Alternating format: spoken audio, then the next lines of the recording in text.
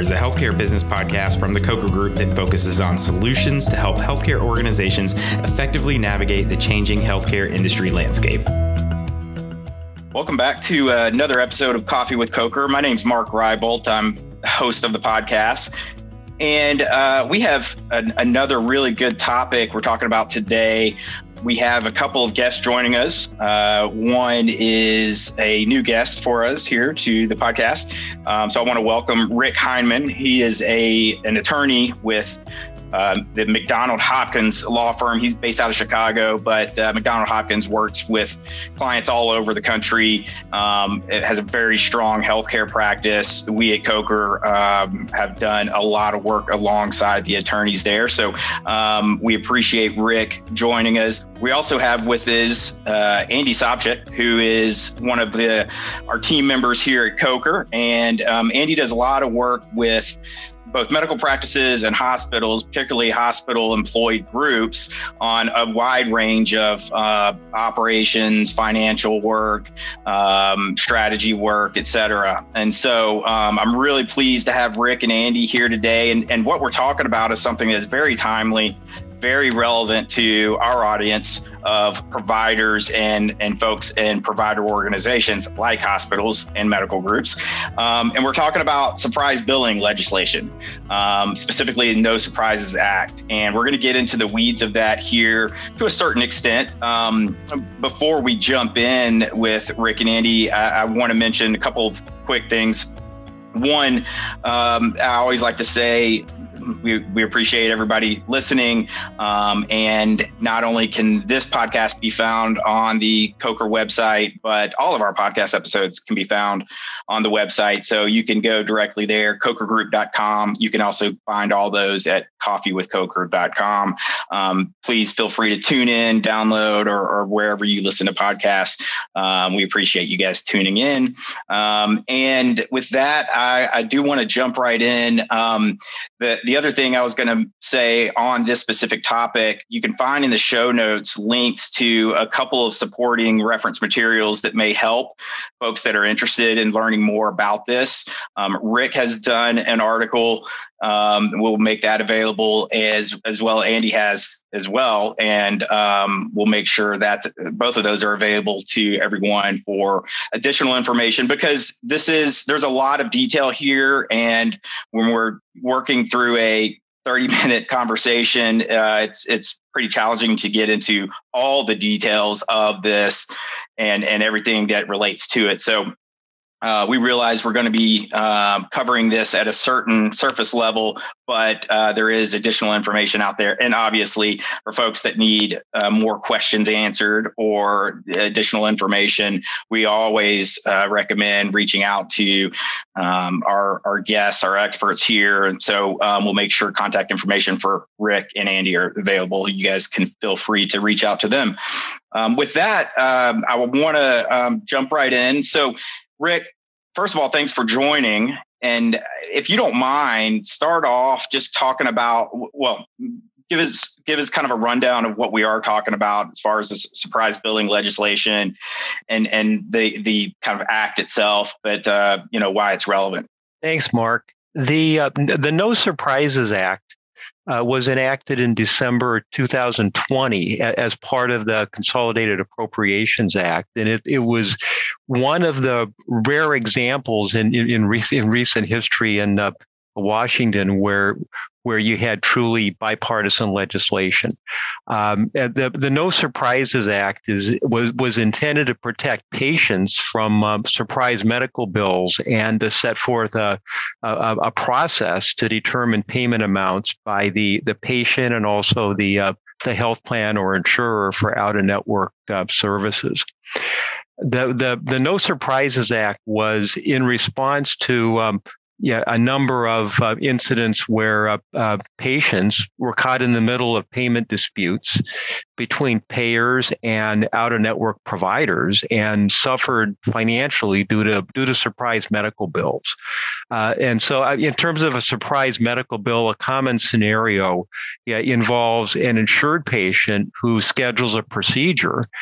For example, it could be a surgery, schedules a procedure at a facility such as a hospital, And you have plans to have the procedure done by a physician, and checks and make sure that the hospital and physician are both participating within the managed care network, the PPO network for the health plan.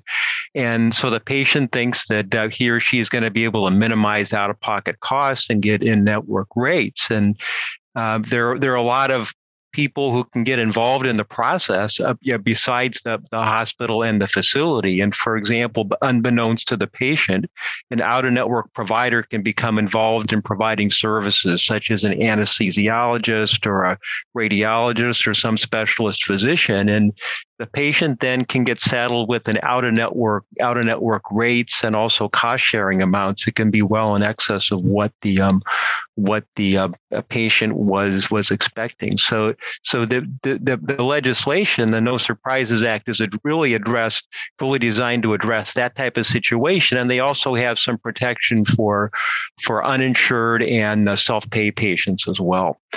So the No Surprises Act has significant implications for a lot of healthcare providers and facilities, as well as health plans and insurers, and certainly patients.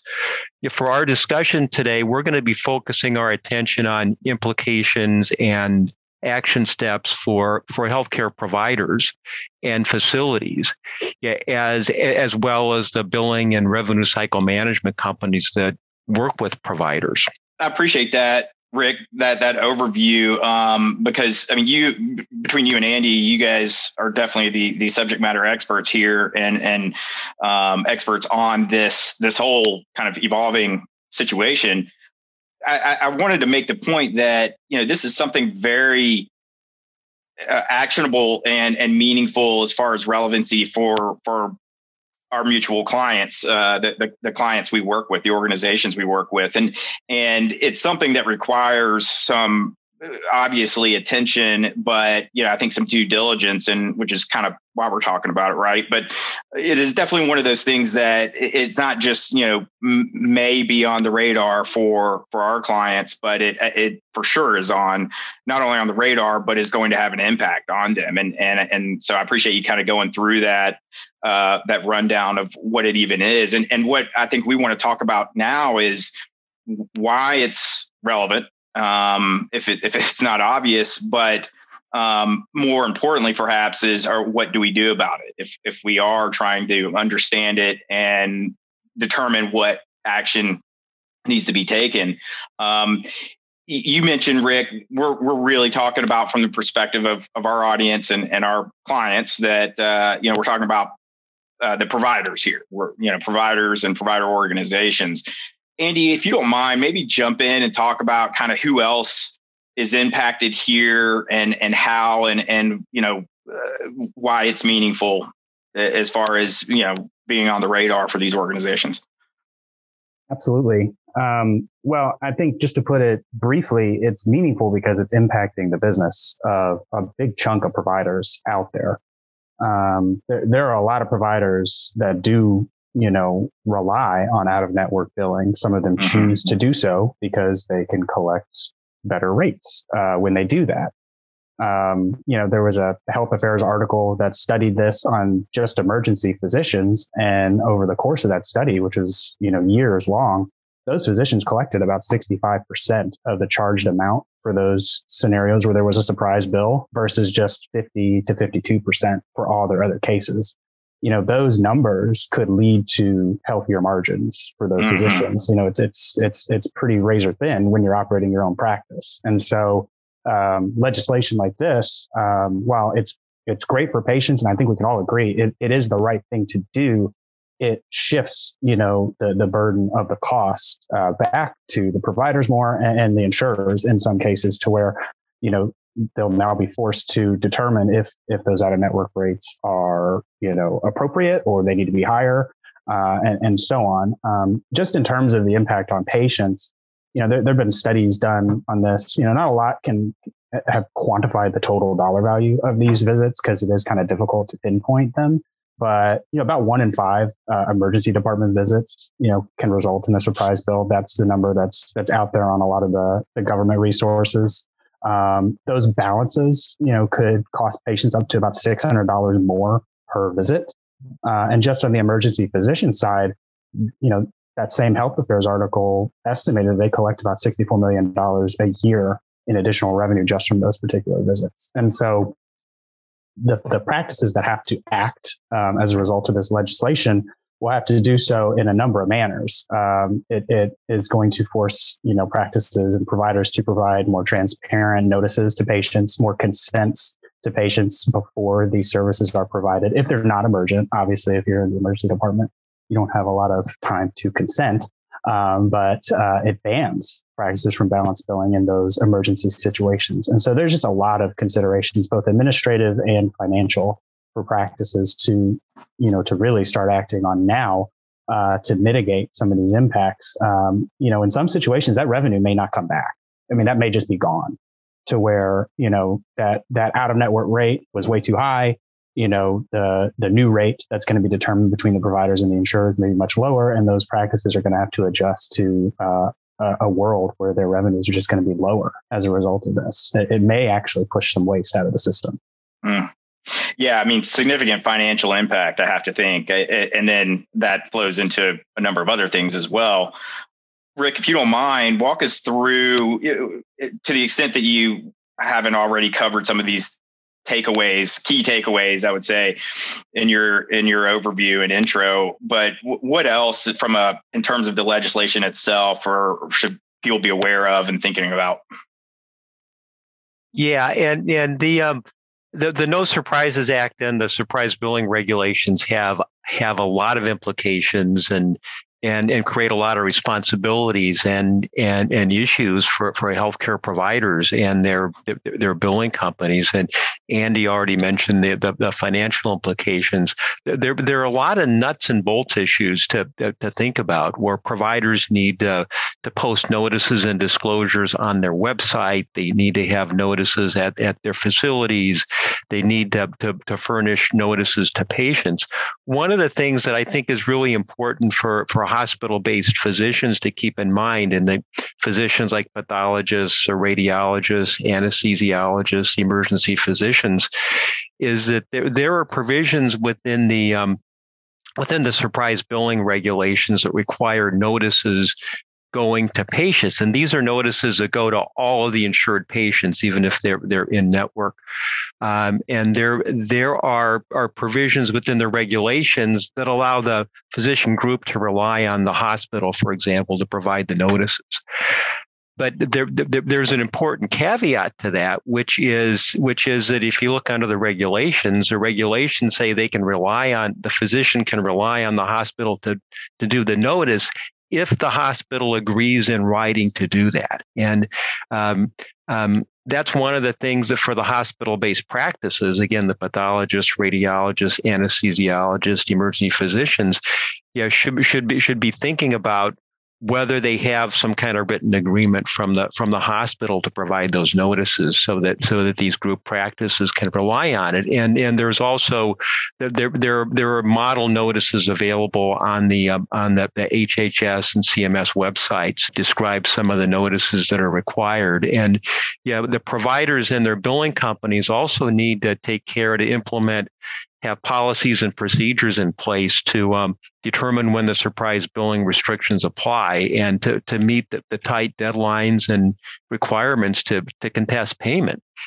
And then you also have strategic and tactical issues. It changes, as Andy suggested, it potentially changes the dynamics. Who's going to be participating, and health plans and payers are going to be probably changing how they negotiate. Physicians need to think about it. There could be physicians and other providers need to think about whether they need to have other types of alignment, for example. So those are on kind of a high level. Those are some of the issues, and there are some more specific issues we can talk about as well. Absolutely. Well, that's helpful, because there's a lot to it. And it would take a while to get into all of the nuances of this, but there's a lot here that's very relevant. Andy, Coker does a lot of work on rev cycle assistance, optimization, et cetera, helping with, clients deal with various billing issues or billing, processes. through this, are there certain payment categories that are affected, or how so? Yeah, it's an important question. I mean, it's essentially any scenario where there's a balanced bill. So if a provider is providing care and they are out of network and they're providing it at an in-network facility, they would bill the patient their full amount. The insurance, typically would only cover the allowable, but then that provider could go back to the patient for the difference amount. That's the balance of the bill. They won't be able to do that anymore. It's completely, banned under the legislation for those emergency services. Other services that are non-emergent in the hospital setting, they could still do it, but it would have to be under very specific categories as outlined in the legislation. And they would have to provide the appropriate consents, but also the appropriate good faith estimates as the legislation states. And so a lot more transparency around that. There are some practices that may be doing that, those that are already providing these out-of-network services and choosing to do so, they probably have those processes in place because patients likely wouldn't choose to go there, if they didn't have that in place. But there are others that may not. And so that takes a lot of work to come up with those estimates for each and every patient and to do it in a timely manner. I think it's, under the legislation, there are timeframes under which they have to provide those estimates to patients. I believe it's within 72 hours. Is that right, Rick? I think that was one of the examples they gave if an appointment was made within a time frame. Yeah, it depends on what the timing is in terms of how far ahead the appointment is scheduled, and another important issue there is whether it's an uninsured or self-pay patient. I mean, the requirement to provide a good faith estimate. There are provisions within the statute that require that both for insured and uninsured patients. But for the insured patients, the agencies have recognized that they're essentially not enforcing that yet, but they are enforcing the regulations are in place requiring a good faith estimate for an uninsured patient or a self-pay patient. And so one of the things that a provider needs to do is to have processes in place so they can determine who's covered by insurance, who's uninsured. Is it a self-pay patient? So maybe it's even an insured patient who may be self-pay, and then there's requirements to give a good faith estimate. And there's really a lot of detail here that we don't really have time to get into, and that there's notices that need to be required, and some of these notices and disclosures are apply to insured patients, and some of them apply to uninsured and self-pay patients. And then there's also notice requirements if there's a situation where a provider wants to balance bill the patient and get the patient's consent to do that. And in order and there's limited categories of services where that's allowed. And so the provider really needs to have policies in place and processes in place to determine when the No Surprises Act applies. And in some cases, state law may apply too. If state law has a balanced billing restriction, then in many cases that's what's going to apply. And it gets even more complicated because even if there's a state balanced billing prohibition, that's going to apply to some payers, some health plans, and not others. If it's an ERISA, a self-insured plan, for example, that's not going to be covered by the state plan. So you can have some claims that may be covered by the No Surprises Act and some by the state act. And that state act, that's just a whole nother layer in there too, where, depending on where your practice is or facility lies, you may have to understand those state laws, and they differ state to state. Looks like there's about 33 states that have some laws in place to protect, patients from balance billing. Those protect patients in different degrees. And so it's really, for the practices, it's a lot of work to understand exactly what they have to do and how they have to be compliant in this kind of new world for these particular services. In addition to understanding the state laws and all the other implications of the act with respect to notices and all those things, there's the process of actual payment, and then the dispute resolution, which I think is another big topic, that we wanted to try to cover here, as it relates to providers and insurers negotiating now what the new appropriate rate should be if that provider can't balance bill for that out-of-network rate. And just to kind of draw attention to something that we have in the Coker blog post from last year, we kind of modeled out a scenario just for an emergency visit. It's kind of a basic level 3 visit, but if you look at it, the provider that bills out of network under the previous environment would be able to collect almost $650 from that visit. Whereas, now with the insurance allowable at only like $251 or so, they lose about $400 on that visit. If that provider doesn't, agree with that insurance allowable, then they would have to go to the insurance company to dispute it through this new independent dispute resolution process, which is laid out in the law. And the issue with it, or at least the issue that the providers have with it right now, is that process, it's pretty compressed. It's only about 30 days for them to go back and forth on this. And then if they are to escalate this negotiation to somebody that's going to be an arbiter, the law is essentially telling or mandating that those individuals use this QPA, or qualified payment amount.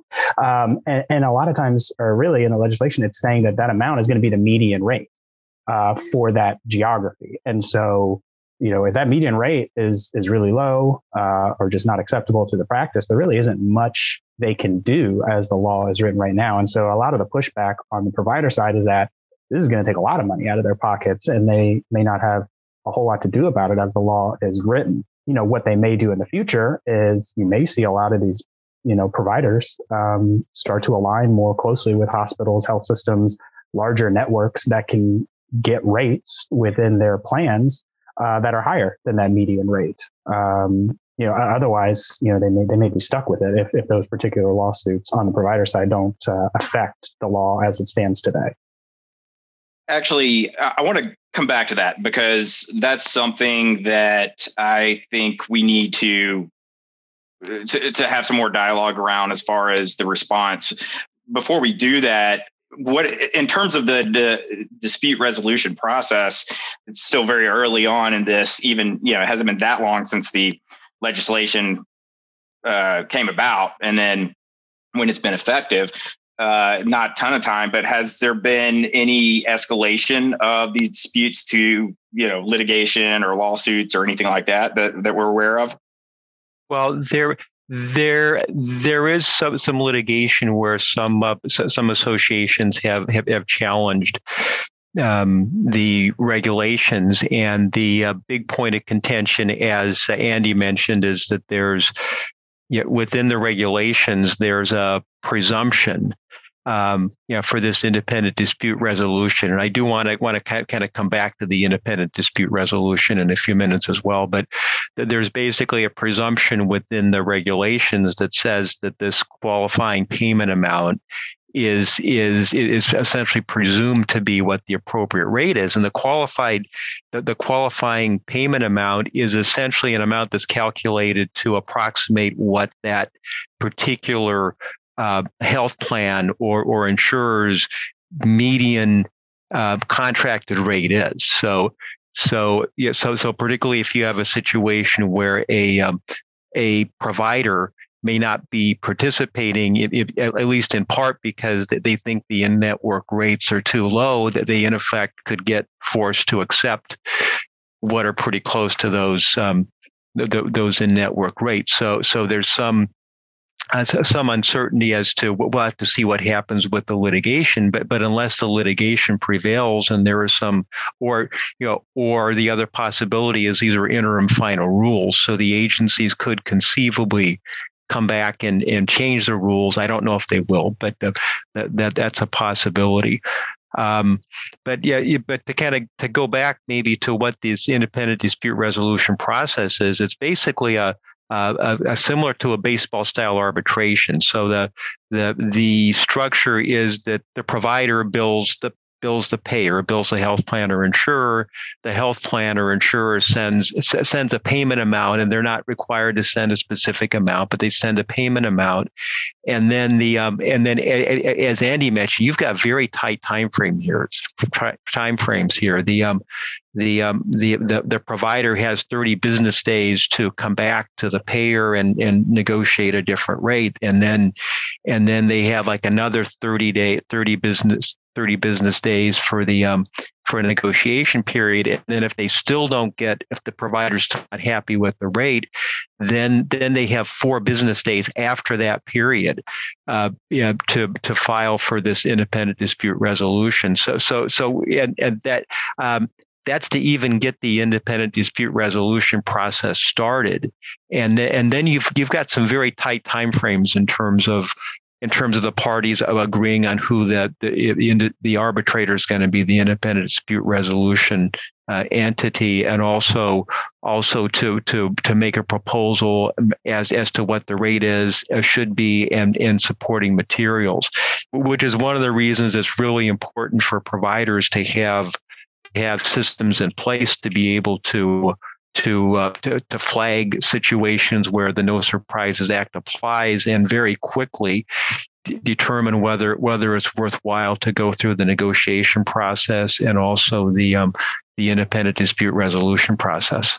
That's very helpful. And what other key dates should our listeners be aware of, as far as, because I have to think with those short timelines, and when you think about, well, even it doesn't have to be a large organization, but you in particular think about an hospital employed medical group that's having to deal with potentially a lot of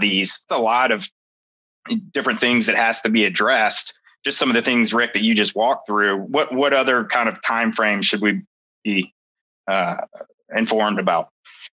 Well, those 30 business day periods to start the negotiation and also to start the independent dispute resolution process are big. Keeping in mind that if a provider doesn't come in and challenge the rate, they're probably going to get stuck with whatever the payer pays, and the payers presumably are going to be offering relatively low payment amounts, at least compared to what the provider wants. And then we also mentioned there's these these notice and disclosure requirements to provide the good faith estimate. So we already touched base on that, but there's a very quick turnaround period in terms of getting that information out to the patient, particularly if it's a self-pay or uninsured patient. Gotcha. That makes sense.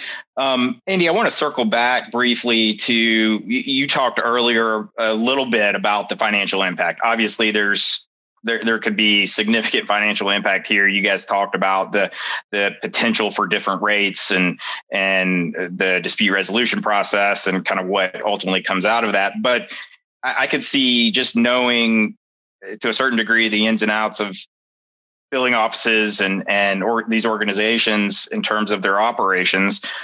Talk a little bit more, if you don't mind, about some of the financial considerations here, and also, perhaps even more importantly, what can be done to either deal with the impact, absorb the impact, or mitigate it entirely. I think that's the question a lot of these providers that are affected are going to be asking. You look at the specialties that do the out-of-network billing the most.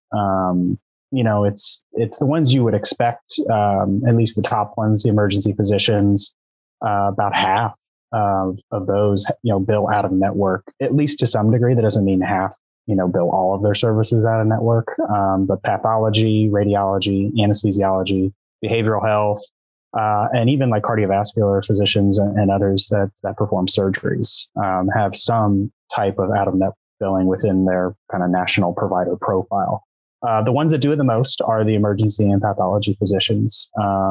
There's an article that we kind of reference in our blog post that provides some of these breakdowns. It's from the Healthcare Cost Institute. They provided something back in 2020 that showed a breakdown of all these specialties and the degree to which they bill out of network. The ones below the emergency and pathology physicians don't do it as much. But if you're looking at just the emergency physicians, I mentioned in that one scenario where it's just like a level 3 emergency visit, could be up to $400 that the provider loses out on there. Now that assumes they collect all of the applicable revenue. Probably don't do that, but let's assume that they do. Just a provider performing at the median of, what we would consider, benchmark range, that could be up to $130,000 a year in revenue opportunity that they lose. Now, depending on how effective they are collecting revenue in general, it could be more or less than that. But, anything over $100,000 for a private practice on a per physician level, that could be catastrophic.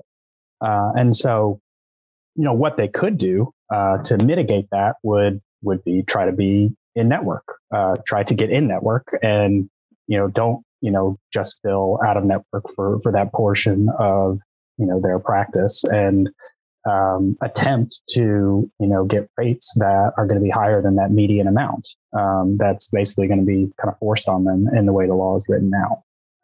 Now that may be easier said than done. Obviously if it's just one practice and they're trying to go about it themselves, they're likely not going to get great rates on their own. So you could see some of these practices be absorbed by larger health systems, or other kind of, medical group conglomerates, whether it's a private equity funded, route or anything of that nature. So you could see this driving more of that consolidation in these practices that previously have been doing okay on their own in this environment. But now that kind of changes their economics and, there may not be a return to those out of network rates under this legislation. I think it's hard to imagine that the insurance companies would be pushed to bring their in-network rates up to those previous out-of-network levels, especially when the gap was so large before.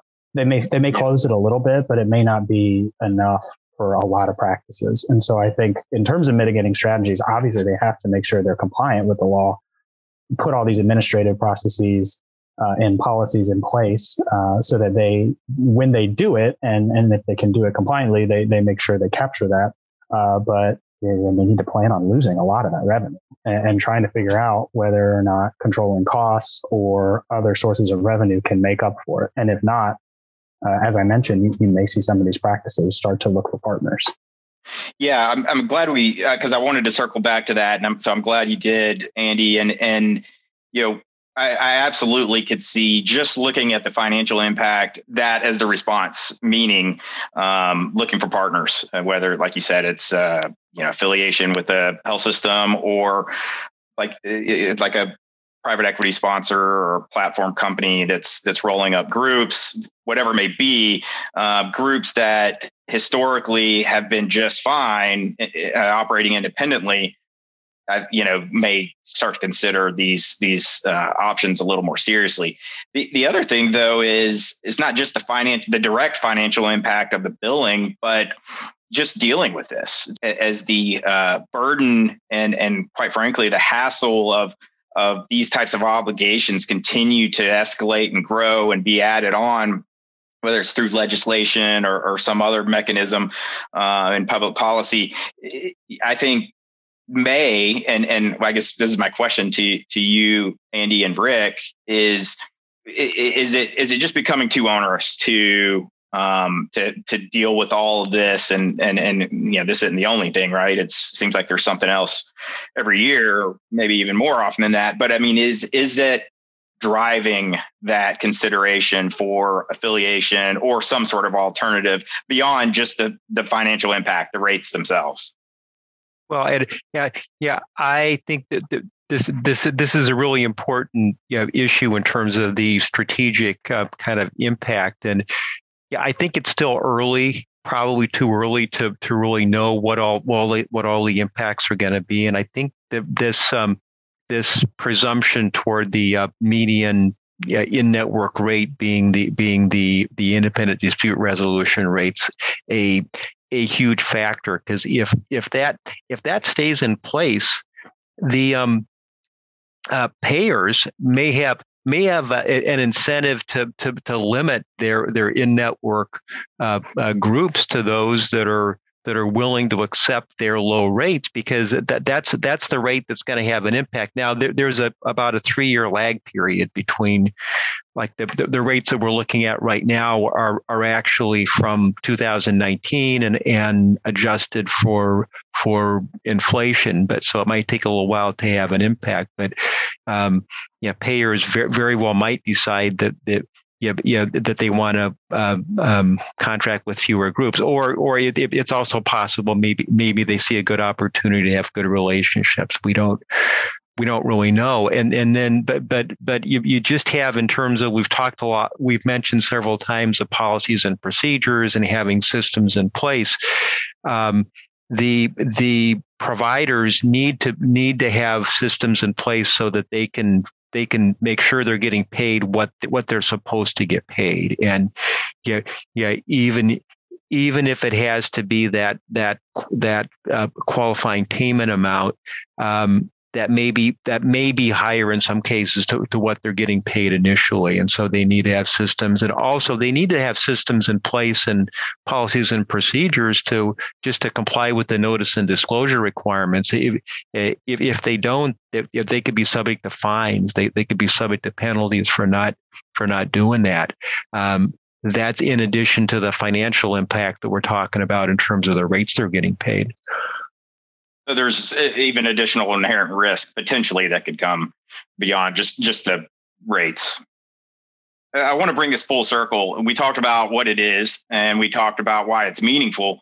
Again, there's a lot to this, so we've only covered it at a relatively higher level. I want to make it meaningful and specifically relevant for our audience and our clients. But what are some of the things where you can start? And, obviously, Andy, you talked about the going through the administrative process of the consents and notices and all of those types of things that need to occur.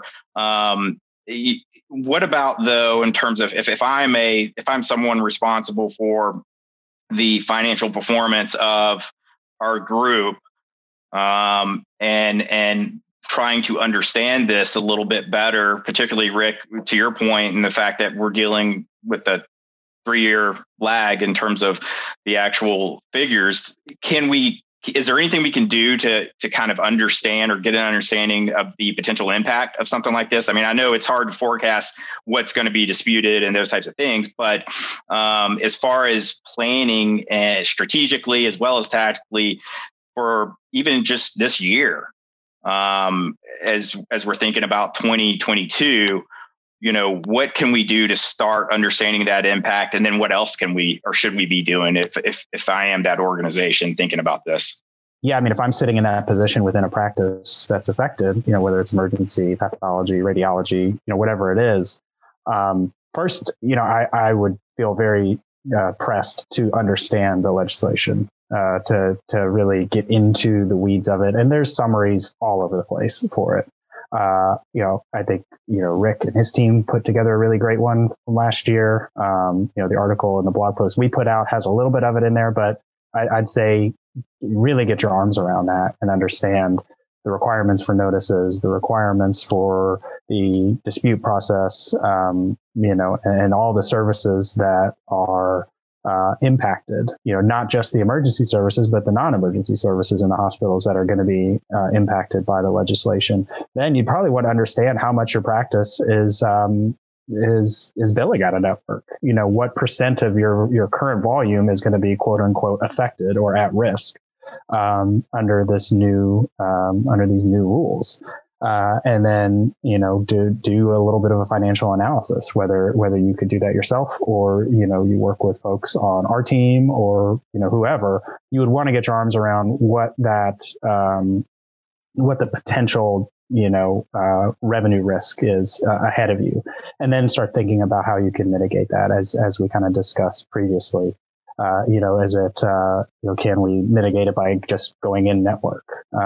Is that going to, help close the gap and make us still profitable? Can we mitigate it by being, more effective at collecting revenue on our other services that are in network and, in our, practice walls. Can we improve, the practice in that way? You're really going to have to try to squeeze a little more juice out of the lemon, so to speak, if that financial impact is large and a big chunk of your services are going to be affected by this. Yeah, which you can't get that additional squeeze if you don't understand to begin with kind of what you're dealing with. Right. And also to your earlier point, is just understanding the impact of going in network on some of these things is an assessment in and of itself. Because like you said, Andy, I believe you mentioned that, that may be an alternative, that may be an option, but it may not be a good option. And for some, it may not be an option. So I think, that's probably one of those early on things we got to understand.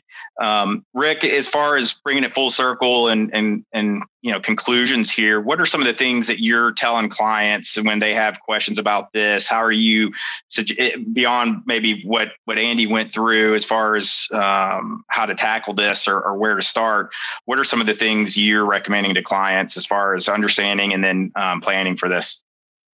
Well, I think it depends a lot on what the circumstance is for a provider, for example. And I thought that Andy made a lot of good points about the importance of kind of monitoring things and figuring out where things are and what the alternatives are. I mean, for some groups, like they could, depending on what the types of services are, some providers may be able to get the patient consent and to balance bill. Although I think very often, that very often could be difficult because there are so many limitations on pretty much that the usual categories of types of services are not allowed to fit within that. And even if it's a situation where there's no network provider available. So I think it may be difficult to bill, to be able to get consent and balance bill, although that's possible for maybe for some types of practices that may be possible. And really the big thing, I think, is to understand what the situations are, to understand when the No Surprises Act applies. Is there a state law so that maybe the state law may provide more or less favorable circumstances, and certainly do the best you can to get paid what you can. And so if a group's letting the 30 business days elapse after getting the EOB and the initial payment, they may be precluded from getting paid anymore, even if they may be paid even less than what the allowed rate would be if they go to in a dispute resolution. So I think it's really important to be able to have processes out there to make sure that they're doing what they're required to do in terms of giving the notices and disclosures. So at least they don't have to worry about getting fined, getting penalties, and also to monitor what's going on and be able to negotiate and then pursue the independent dispute resolution process to the extent that they can. Those may not be big picture answers in terms of getting them the rates that some of the providers may have historically been getting, but I think that's a good start, and for some groups that may be pretty much the main thing that they can do. Yeah, that's a really good point, Rick. And one of the things when we're working with clients on really anything like this, but we Coker can do a lot as far as getting in the weeds of assessing the potential financial impact and understanding both strategic and tactical implications for an individual organization that has their own unique characteristics and scenarios that they have to ultimately address. But oftentimes there's the compliance element here.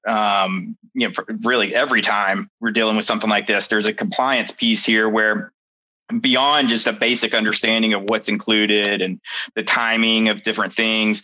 But, our suggestion is always to, as you're thinking about the financial impact here, you got to think about this from a compliance standpoint, consulting with their legal counsel that is familiar with this specifically.